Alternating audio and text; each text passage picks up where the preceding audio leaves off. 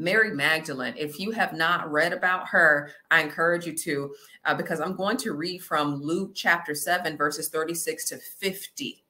Okay. And it starts with verse 36, and it talks about the Pharisee. It says, and one, all it takes so many times is one person for, to speak negatively into your life. And sometimes we internalize that, or it may take even one mistake. We make one mistake, and then we feel like that's like just kind of looming over our heads. And, we constantly think about it. And condemnation is not of God. Now, God will convict us through the Holy Spirit, and conviction is good for us because it corrects us